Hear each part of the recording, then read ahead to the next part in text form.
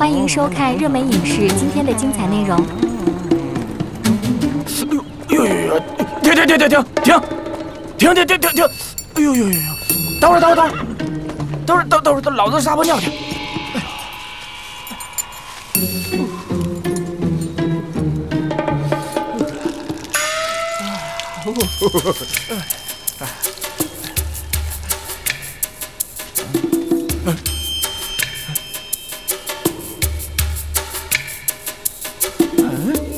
他娘的，老子撒泡尿，你们提什么裤子？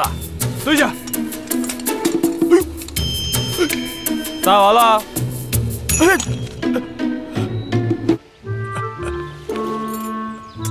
把裤子提起来。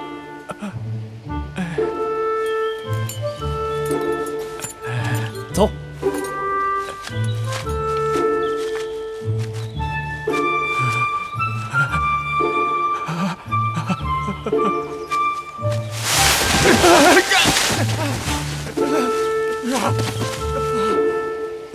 八路爷，饶命啊！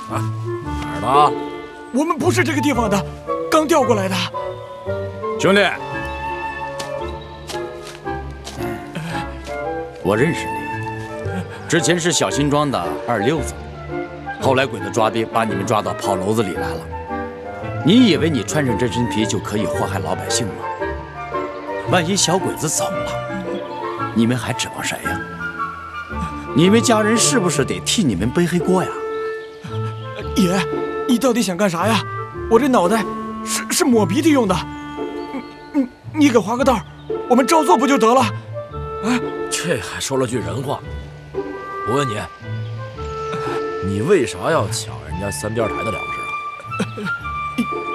爷，不是我们要抢的，是皇军啊，不，是鬼子下的命令，让我们看到八路军来之前就把粮食全收下来交上去。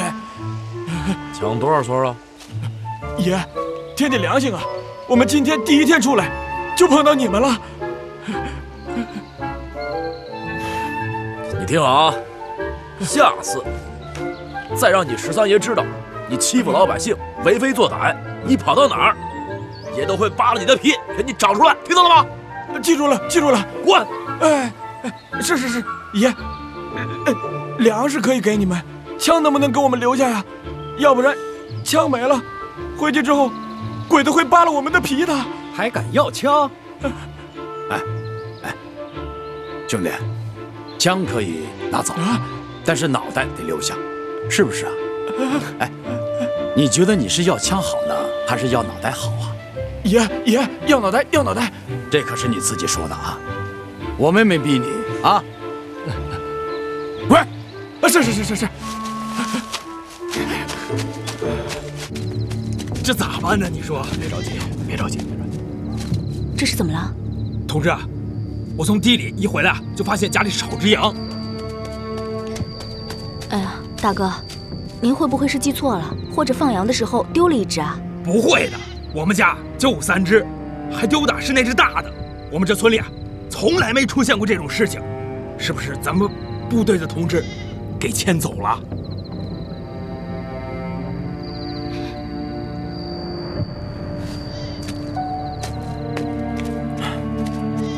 老乡，你放心，如果是我们的人拿的话，我绝不护犊子，一定帮你把这事查清楚。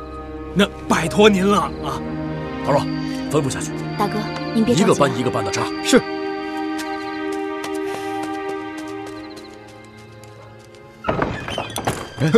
大哥呀，哎，真的很香啊！大哥，你来的刚好，你也跟我们一块开开荤。今天老子先给你开开荤。大哥，你干啥呀？我他娘的毙了你！大哥，不要！放手！不行啊，大哥！你这个小王八蛋，你也学有本事了是不是？敢去偷了，你给老子丢尽了脸！我毙了你！别呀，大哥，你快走啊！站走！大哥，这个，大哥！桂海，站住！大哥，桂海，怎么回事？别拦我！怎么了？今天老子就打死他！蒙哥，过来，把枪放下！到底怎么了？跪下！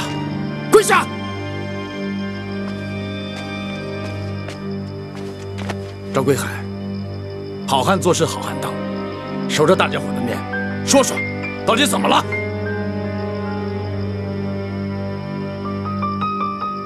连长，指导员，我偷了老乡家的羊，给兄弟们打牙祭了。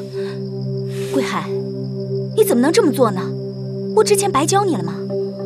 不是，我就是看兄弟们每天都吃不饱，走路腿都打弯，还有我就是想……你他娘的就去偷吧！你给老子丢尽了脸！老子今天毙了蒙哥！现在是八路军了，不能拿枪对着自己的战士。哥，你现在是八路军，你不能随便处理自己的战士。八路军有自己的纪律。你今天说什么都不行，人是我带来的，该怎么处置我就怎么处置。我先毙了蒙哥！哥，羊是我偷的，我给你丢人了。一人做事一人当，你就毙了我吧。大哥，大哥，海哥偷羊不只是为了兄弟们，二哥知道伤员们每天都是吃着红薯，一点营养都没有，二哥是想炖点肉给他们补营养，二哥是好心啊，大哥。对呀，是啊，大哥。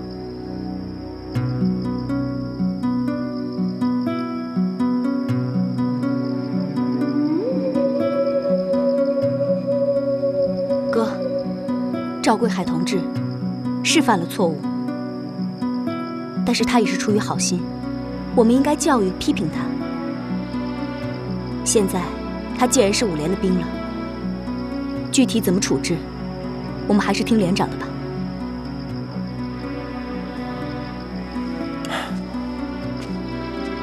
老乡们，羊是我们的战士偷的，这件事儿是我们做的不对。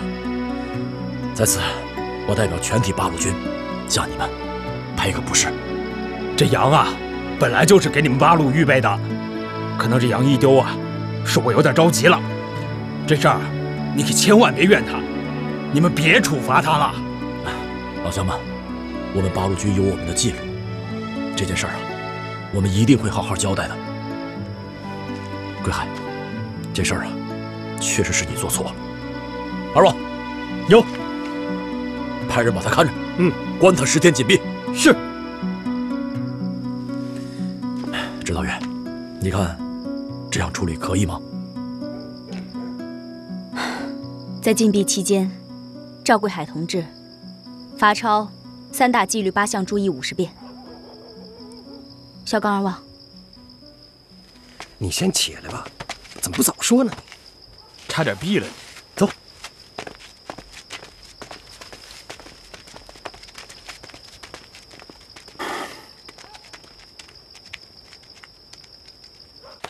连长，连长，怎么了？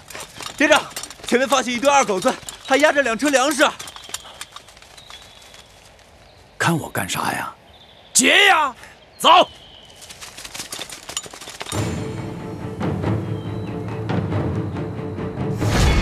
他娘，竟然还大摇大摆的，真他娘的不像话！全体都有，准备战斗！等等，不是二狗子，是国军。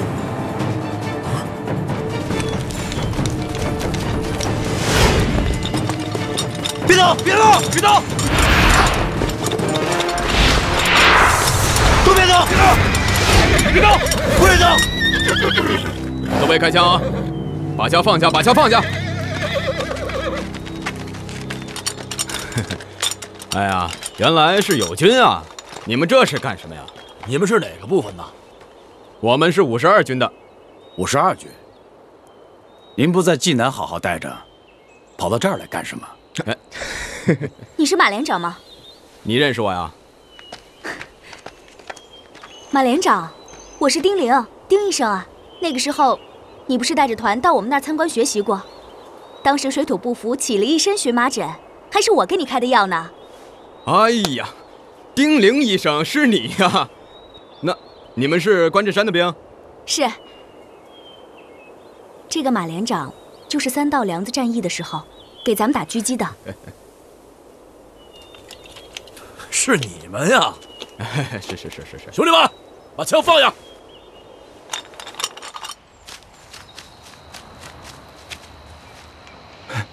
我说你们俩人怎么了？自打见了这个马连长，怎么鼻子不是鼻子，眼睛不是眼睛的？啥情况？就是这王八蛋。上次我们打鬼子，说好了替我们顶一个口子，结果人跑了，害得我们差点被鬼子包了饺子。行了吧，人家是国军，毕竟不是咱自己人，替咱挡一阵子也不错了。最后不是把枪和子弹也全都留给咱们了吗？你咋还帮人家说话呢？这说好了的，搬到人跑了，这是老爷们干的事儿吗？小刚说的有道理。你说这打一半就跑了，是过分啊？你看，这么说，你们又打回来了啊？你们八路军的游击战，对付鬼子确实管用。我们蒋委员长号召各战区展开游击战，我这也是响应蒋委员长的号召嘛。既然你们是回来抗日的，那为啥要抢老百姓的粮食？抢？伍连长这话说的可就不好听了。不是抢啊，不是抢，那粮食从哪儿来的？伍连长，你这是误会了。我呢是刚巧路过，看到一批二鬼子压着粮食，那我们总不能眼睁睁着看着他从我眼皮底下大大方方的过去吧？既然你们这些粮食是从二鬼子那儿抢来的，就赶紧还给老百姓嘛。老百姓还指着这些粮食过冬呢。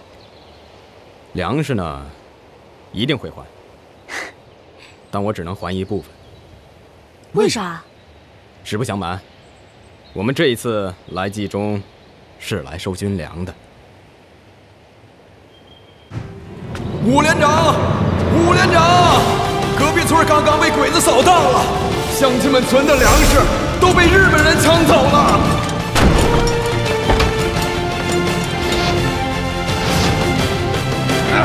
干什么呀你们？拿过来！我的粮食！别抢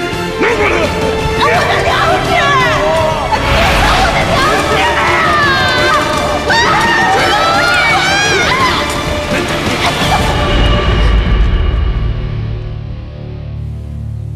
食我觉得是这样，正好趁鬼子还没把粮食运走，咱们得赶紧抢回来。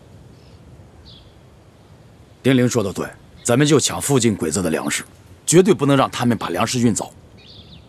伍连长，这地儿你熟，你们人又多，怎么干，你们就指挥我，我们全力配合。可不敢，别到时候人又跑了，剩下我们这帮傻小子跟鬼子死磕。行了，小刚，别计较那些事儿了。我相信马连长。哎，咱们现在手头上还有多少个铁西瓜？也就3、4个吧。怎么不多造点呢？我咋造啊？一没铁，二没炸药，我能咋造？嗨，鬼子现成的铁路不在那儿躺着呢吗？那都是现成的铁呀，你看不到吗？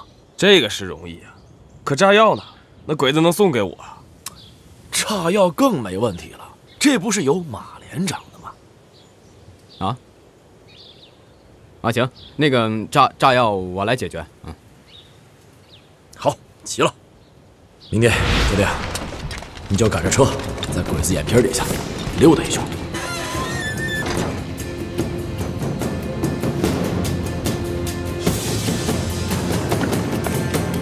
太君，前面发现几个八路赶着2辆马车，专门拉草药和军粮的，我怕他们是帮老百姓托运的，赶紧回来向您报告。打开，出发！当鬼子一旦出去抢粮食的时候，你带5个排的人，把铁西瓜给我全都铺在路上，我还让他们只能出不能进。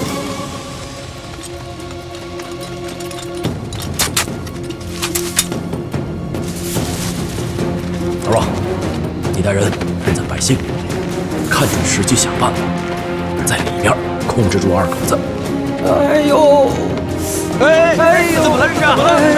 怎么了？哎呦！看看这，哎呦，我肚子！哎，没事吧你？哎呀，怎么回事？啊！哎，动！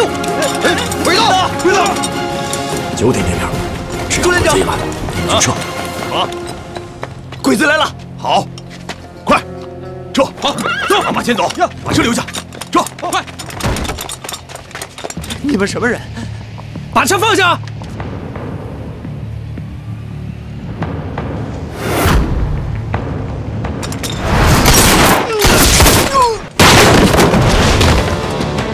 好，八路行动！哥，附近鬼子马上就会赶来，一定要拖住他们半个时辰。好，走。其他人跟着我，冲进去，行动！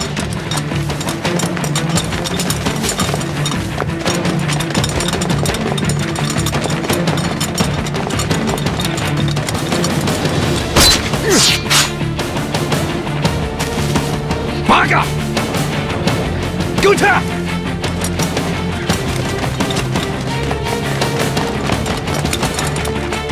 哥，怎么样？没事，就几个二鬼子。小同志们，赶快发粮食！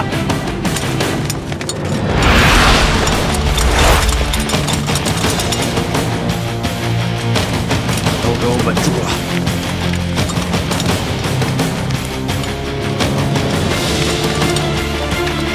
拉！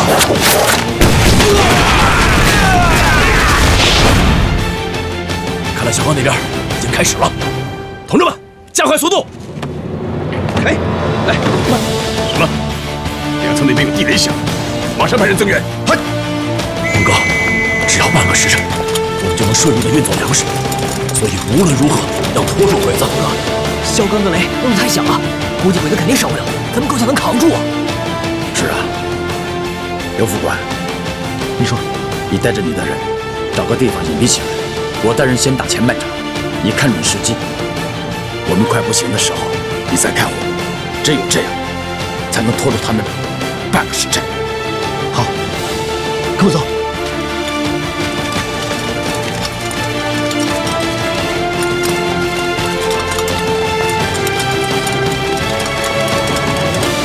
准备。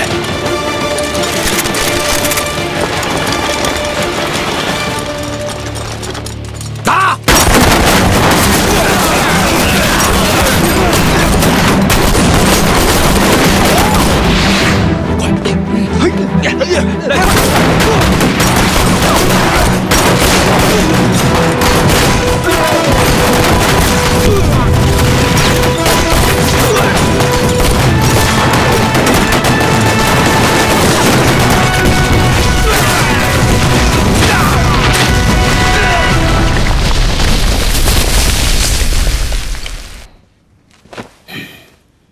区区几个八路残部，就把你们打得溃不成军，仓库被毁了，粮食被抢走了，你们俩还有什么颜面站在我的面前？现在我们已经被他们玩弄于股掌之间了，滚！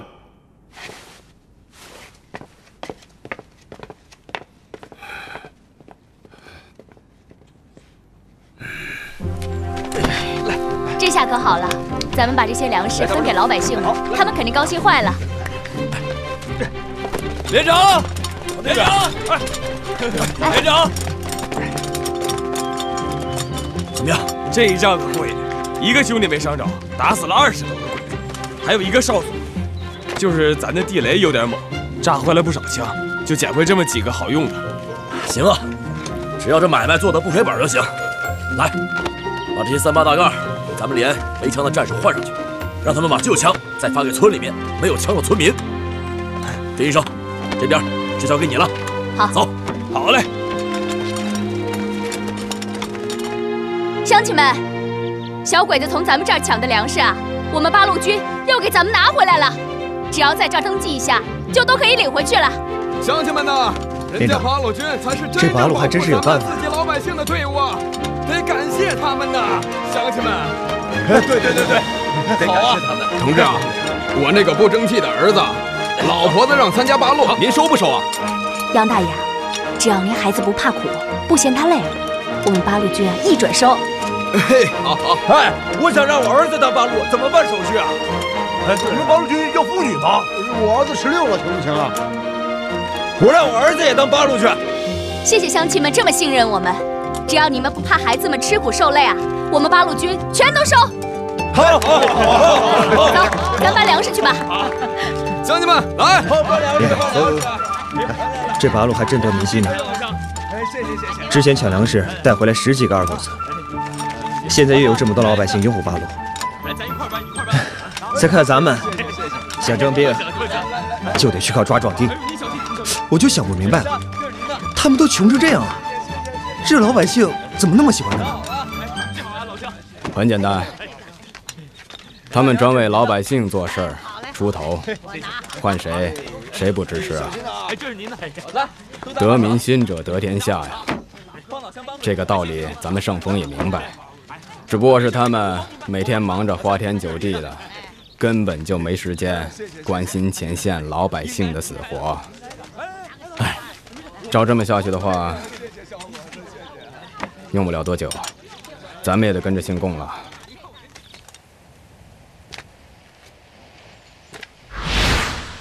你们几个怎么回来的？我们几个是骗他们说，要回家，这才把我给放了。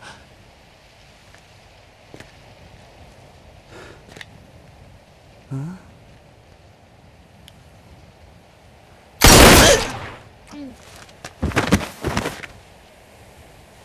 谁让你把他给杀了？大佐，不，他们该死，他们办事不力呀！你说他们这么多人，居然能把粮食给抢走了，他们该死，活该呀！拉萨啊，你很聪明不，但是耍小聪明，也未必保得住性命。不敢。我不希望再有下一次。不会。守队，嗨！再去慢走。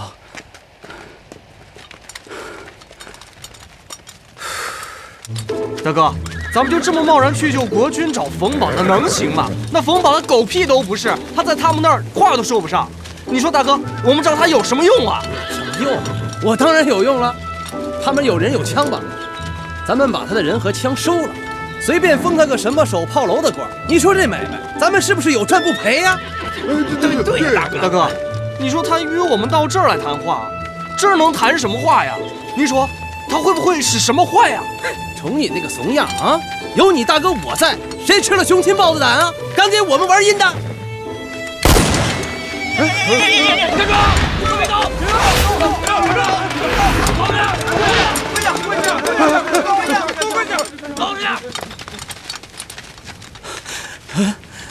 都给我跪下！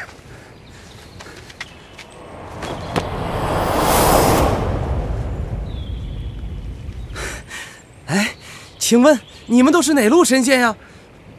报个腕啊！天上几颗星啊？我们不是土匪，用不着说行话。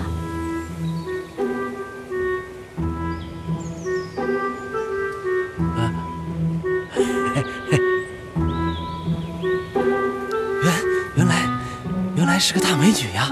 哎，你是谁呀？抗日救国军大司令？不是那什么，我大侄女大烟花。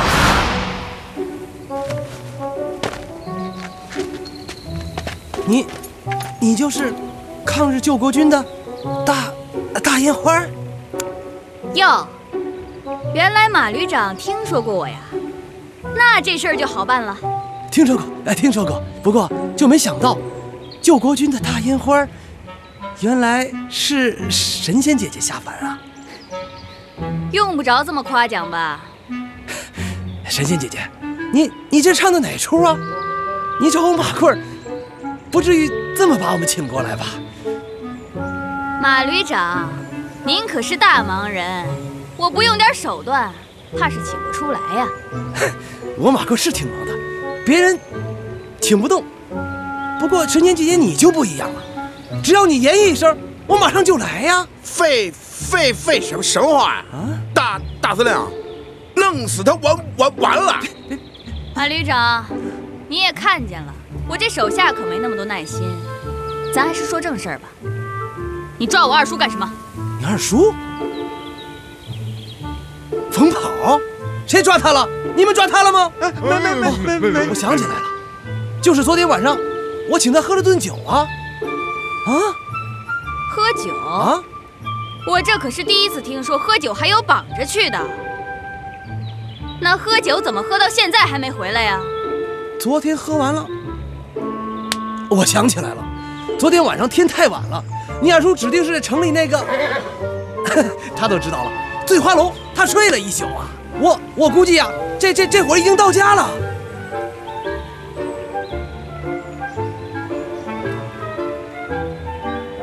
凭什么信你啊？不是，这兄弟，你怎么能这么说话呢？我马贵的为人谁不知道啊？再说我这偶尔的撒个谎，我也不能对神仙姐姐您撒谎吧？大司令，大司令，大司令，去吧。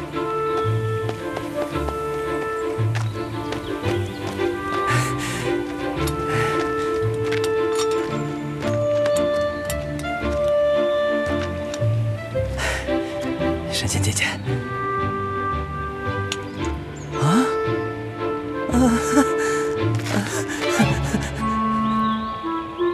马旅长，这次虽然是个误会，对，但你也知道我大烟花是什么人。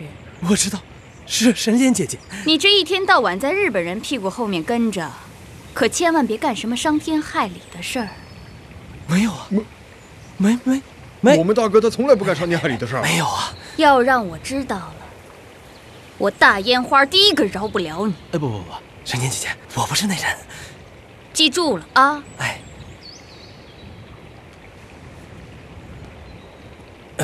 撤！啊！撤！哦，撤！哎呦，这小心脏！神仙姐姐，慢走啊！改日我请你喝酒。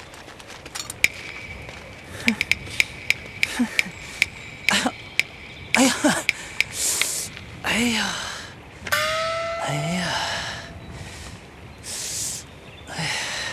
这老不起码了，这腿咋不听使唤了呢？哎，我说你们干嘛呢？干什么呢？哪儿膝下有黄金，你们知道吗？你们还像不像军人？怎么回事？像什么样子？来，大哥，这小娘们儿还真辣呀，太厉害了。辣是吗？老子我就好这口了。是，早晚是我的人。那必须的。吓唬我！走！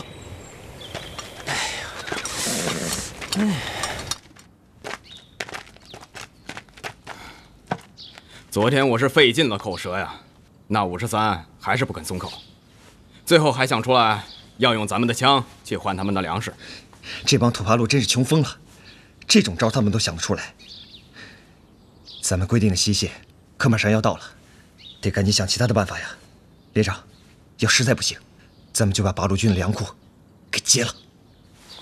不行，这53不管怎么样对咱们不错，咱不能恩将仇报。这再说了，咱们就这么点人，这万一要是发生冲突，咱也占不着什么便宜。还是想想别的办法吧。报告，说，出去侦查的兄弟抓了一个舌头回来。走，看看去。就吃口望老臣谕旨是从头进往的后。花儿回来了，花儿啊，我这一回来，我就听说你去劫马贵儿，我这不赶紧派人去找你。咋了？你还怕我给他杀了？不是，我是怕你出点啥事儿。嘿嘿，花儿啊，你对你二叔真够意思，你二叔没白疼你啊。那当然了，你是我在这个世界上唯一的亲人，我能不心疼你吗？嘿嘿嘿嘿。哎呀，对了，花儿啊，我今天不光和马贵喝酒，还聊了点别的。聊什么了？我跟你说啊，马贵给咱指了一条财路。什么财路？我跟你说啊，咱是不是跟马贵联合做点买卖？二叔，咱这队伍叫啥？你没忘吧？马贵他是个狗汉奸，你让我跟他合作，你觉得合适吗？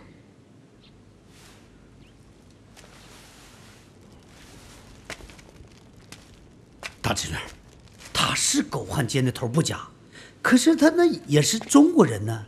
他在日本。二叔，你别说了，我也累了。我告诉你啊，这件事情以后别再跟我提。花儿，你说咱爷俩这不是商量的吗？王连长，哪来的情报啊？我之前派出去一个侦察的弟兄，发现了一个落单的二狗子，就给抓回来了，从他嘴里抠出来的。这么巧，这要是撞了大运啊，那想要啥就来啥。之前我去过那儿，没发现那里有粮仓啊。那也许是你们之前没看仔细，或者是鬼子这几天刚建的呢。就这么几天，能建那么大一个粮仓啊？那还不简单吗？就临时找一个地儿，把粮食往那儿一堆，不就完了吗？咱现在就别疑神疑鬼的了，赶快想想，怎么把这块肥肉给吃下去。我派人查过了，他们那儿的守卫啊特别的松懈，只有一个队的兵力，还有一个连的二狗子。你们怎么看？我觉得有些蹊跷，这么重要的粮仓，小鬼子怎么会那么轻易的暴露给咱？还有，上次小鬼子吃了亏，应该不能松懈才对呀。我觉得我哥说的对，就算这个情报是真的，可我们上次偷袭成功，是因为鬼子放松了警惕。现在鬼子还让我们进去，他们也不会这么傻吧？不加强警备吗？你们八路这是咋了？这回咋还缩手缩脚的？那还眼睁睁看着这块肥肉就放这不管？不是不管，只是我们不能随便的听信一个二狗子的一面之词。这毕竟是100来号人打仗啊，我觉得还是先派人探探清楚再说吧。还探呀？我这几天可就要交差了，没工夫耽搁了。这件事儿确实有些蹊跷，我们还是先查清楚以后再说吧，不能拿弟兄们的命开玩笑啊。行，那你们好好想啊。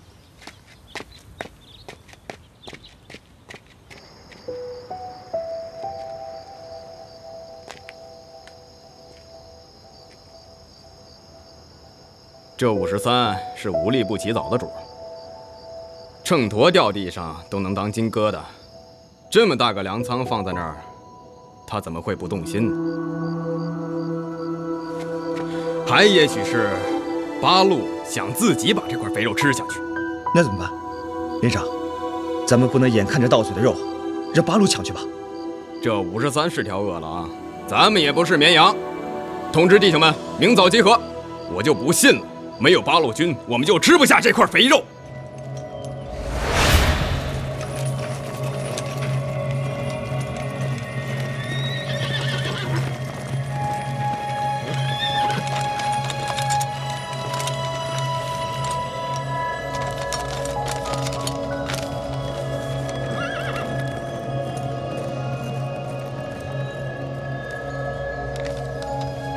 命令部队转向马家铺。大嫂，我们为什么要转向马家铺？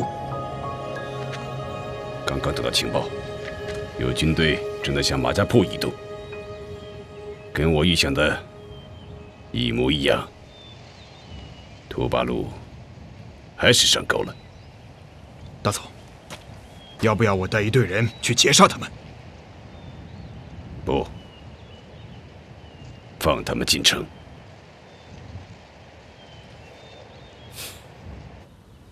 你说这个马连长啊，就这么悄悄地走了，连个招呼都不打。我估摸着是去了马家铺，怕咱们拦着，没敢吱声。这也太不地道了，这都第2回了。上回也是一声不吱就撤出阵地了，也没告诉我们一声。中村诡计多端，很有可能是他设的圈套。如果这真是中村设的局的话，那老子还真得去会会他。怎么着也不能看着国军送死。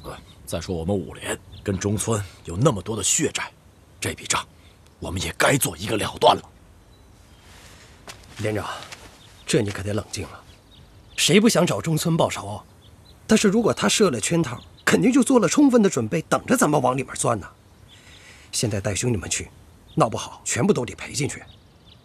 圈套怎么了？他就是长3个脑袋，要啃我53的部队，他牙口得好啊。行了，咱们时间紧迫，就不争论了，都去准备一下，马上出发。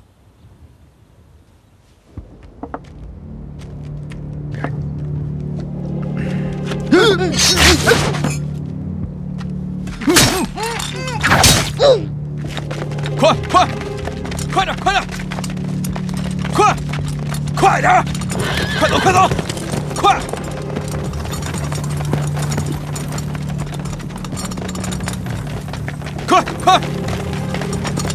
快，准备，来，快装，快，那边来弄走，快点，快冲，快点，快，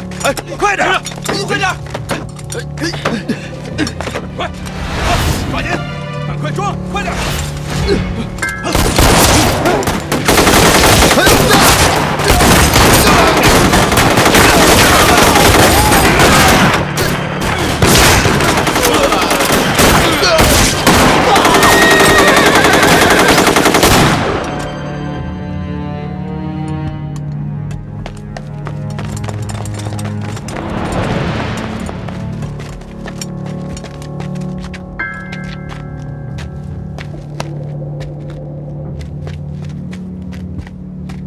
报告大总阁下，敌人已经被一举歼灭。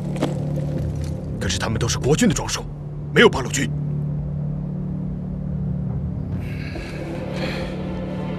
土八路居然没有出现，这不合情理。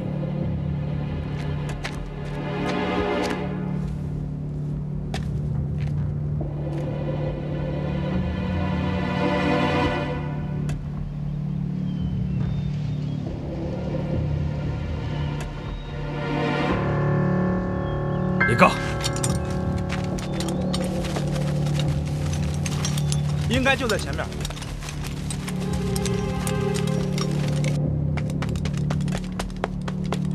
报告，发现一支100多人规模的八路军正在赶来。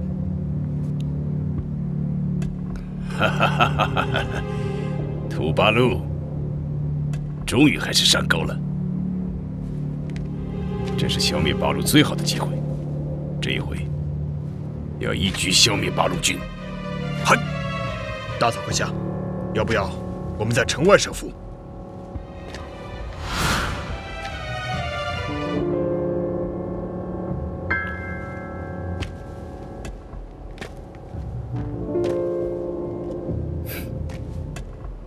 织田君，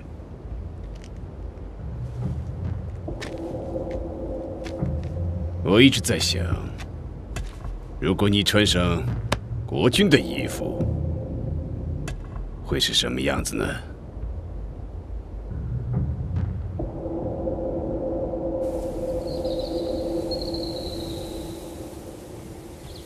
哎，二代，知道为什么大司令让我出来溜你吗？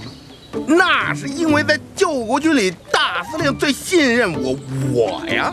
哎，二代，那你说，大司令他喜不喜欢我呀？喜欢啊？哎，什么意思？带着撒泡尿，问你什么你都不知道。你说是你重要还是我重要？说话！哎！二代，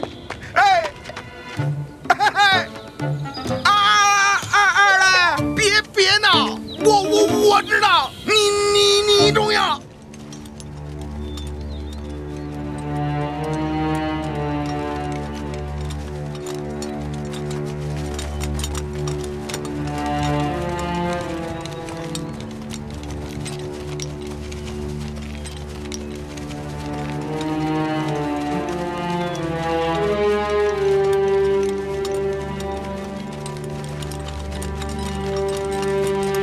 报告，发现马连长他们好像攻下马家铺了。大哥，不会是全套吧？你真的看清楚是马连长他们吗？看清楚了，他们穿的都是国军的衣裳。完了，让他们捡块大肥肉，我们得被笑话死。嗨，走吧，好歹咱也算是赢了。虽然没碰到中村那狗日的，但咱也不能白来啊！刚好帮他们扛扛粮食。好，走，走。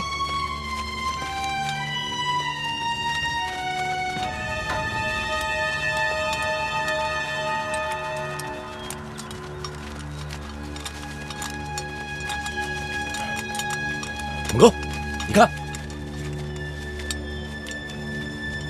马连长，行啊，这么点人就把马家铺给打下了。哎，不就打下个马家铺吗？看给他牛的，爱打不理他。不对啊，他们身上怎么有那么多血呢？打那么大场大仗，身上哪会干净啊？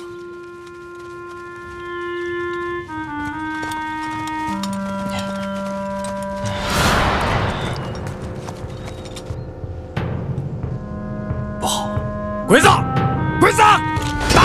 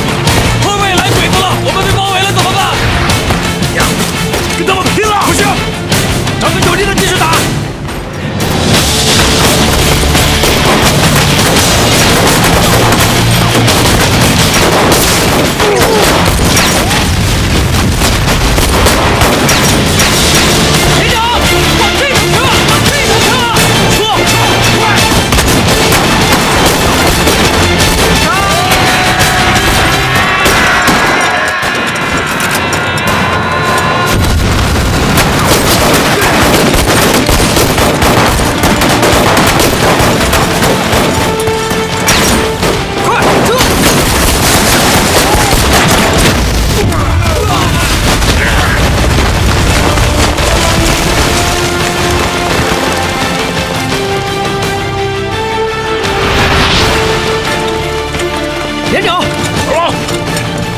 他娘的，不是丢下我们自己跑了吗？要不是我冲动，我怎么舍得你们这帮兄弟啊？人都算了，快走！是，快，快！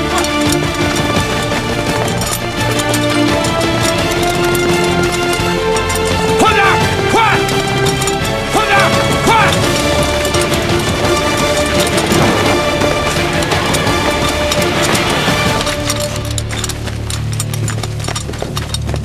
娘的，这帮鬼子看来是想咬死咱们呢！王哥，咱们就在这里，鬼子干了，怎么样？真的拼了！老天爷还好，给咱们留了一条战壕，咱也甭浪费了。13，你的右手方向有一个高坡，放一个盘子顶里，加一挺机关枪，形成犄角之势。好，头儿，有，带你拍，把这歪把子上去。是。小刚，弄一些树木，把这个坑填紧。是。所有人听好了，一会儿老兵在前面站着，新兵跟在后面。老兵顶不住的时候，新兵再冲上去，明白了吗？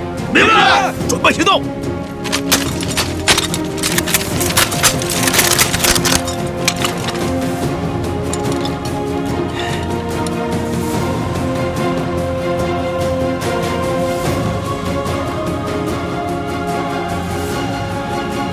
原来是53，是我们的老朋友池田君。我们的对手真是顽强，垂死挣扎罢了。命令所有兵力发动冲锋。大总，我们是不是应该先火力侦察一下？我们的炮兵还没有就位，是不是要再等一下？这是战场，不是作战实习。执行我的命令。嘿。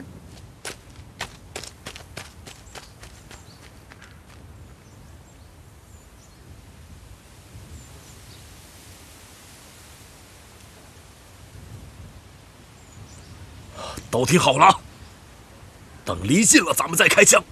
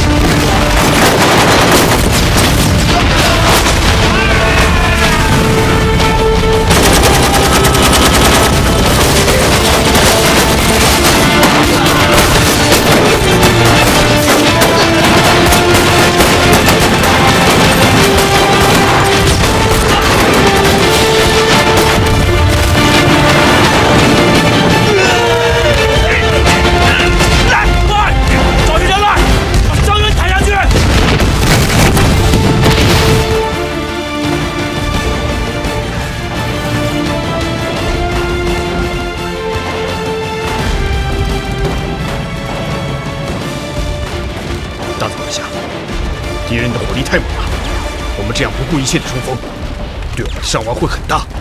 而且，我们现在的兵力也不足以支撑这样的冲锋。我得必须不断的给八路施压，否则他们就会借机突围。以前我们吃这样的亏还少吗？命令：武强境内所有据点和炮楼，只留必要的兵力，其余的全部赶过来支援。最多1个小时之内必须赶到。谁要是预期不到，不管什么原因，格杀勿论。大佐阁下，这样太危险了。如果把据点的兵力收出，我们很可能会遭到八路的偷袭。是天军。另外，再派一小队人绕到八路阵地背后，断绝他们的退路。嘿。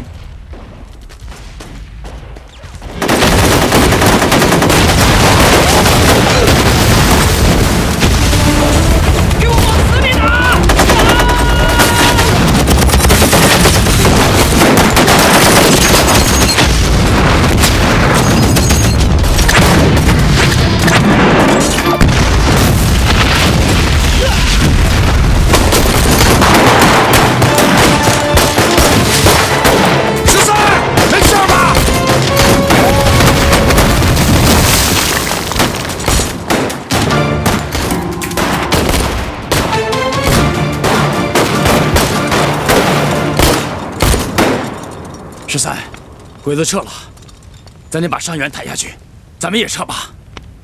连长，连长，连长，咱们身后有鬼子，咱的退路被鬼子堵了。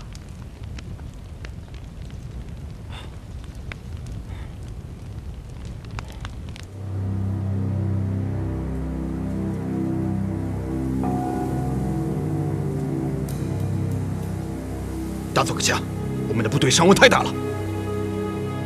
援军为什么还没到？已经在路上了，还有半个小时才能到。我们阻断八路军的退路的兵力太少了。如果八路军选择突围，他们很可能会突围出去。我们得赶快想个办法。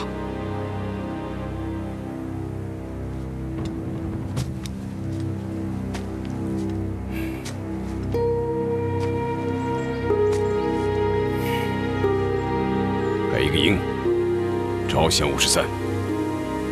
什么？您不是对53恨之入骨吗？为什么要招降他？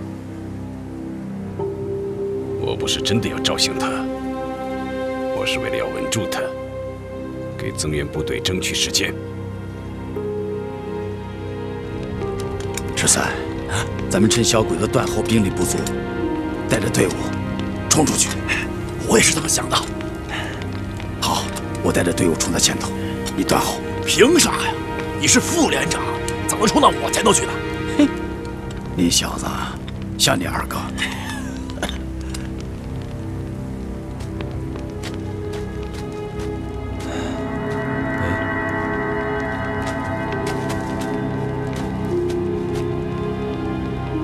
连长，有个小鬼子举个白旗过来了。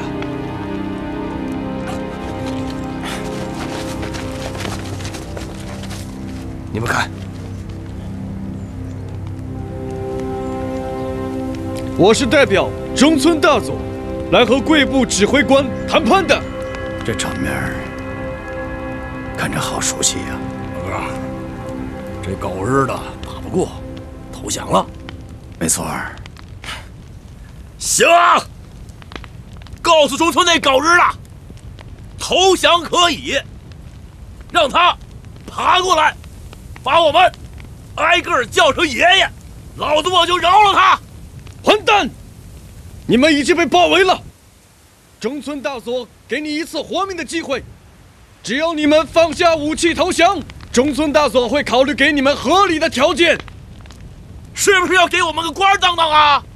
那只是一部分，有什么话你可以直接说。王哥，日本人当时对唐金荣是不是也这么说的呀？没错，这帮畜生，打不过就会耍这个。哟，那我要是答应了，你不又成了二狗子了吗？我踢死！行啊，你先替我给那狗日的带一个话。什么话？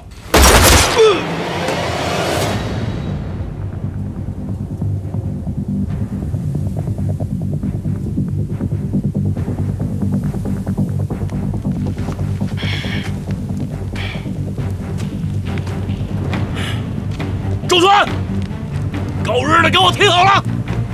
想让你13爷投降，可以，你先把你的脑袋给我砍下来，当球踢过来，你13爷就饶你狗日的不死。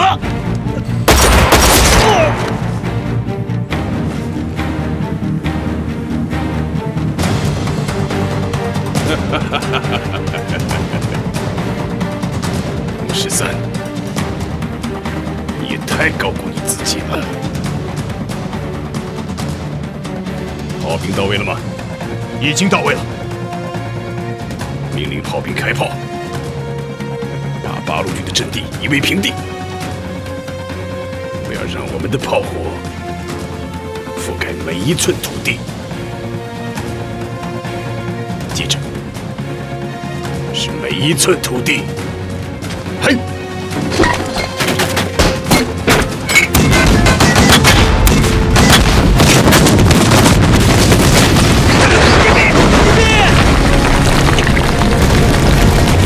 通知大家突围，快！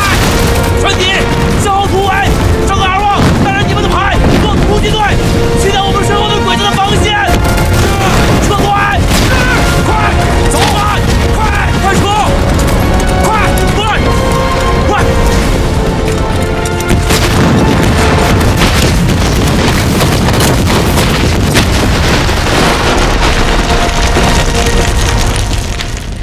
池田君。八路军现在就要突围了，我命令你带上预备队，给我死死咬住他，我要把5连赶尽杀绝。嘿，走。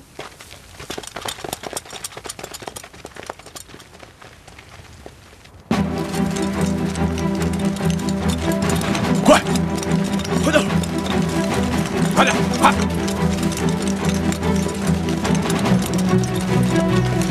快快！别别！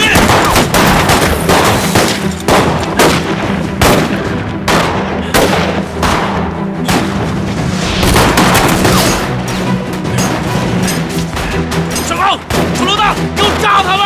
是。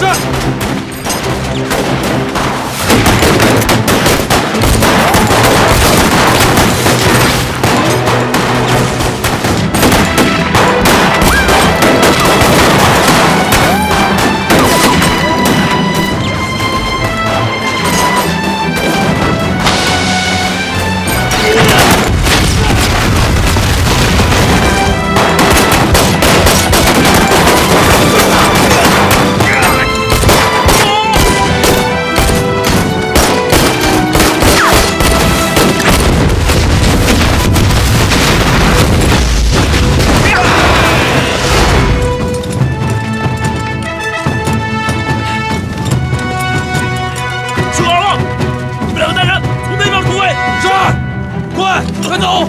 咱们2带人分头冲出去。好，归海，走！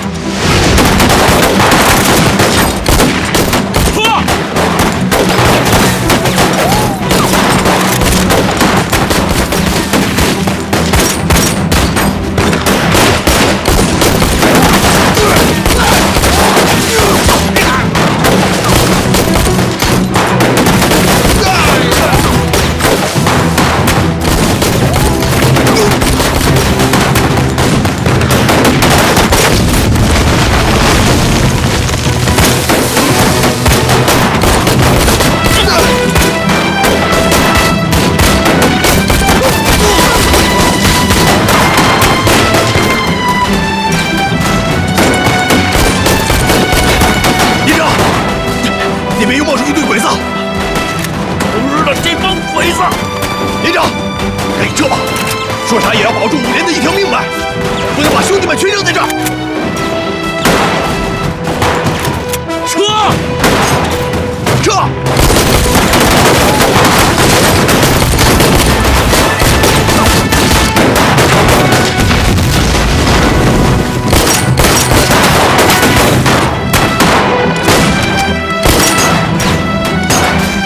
大哥，快撤啊！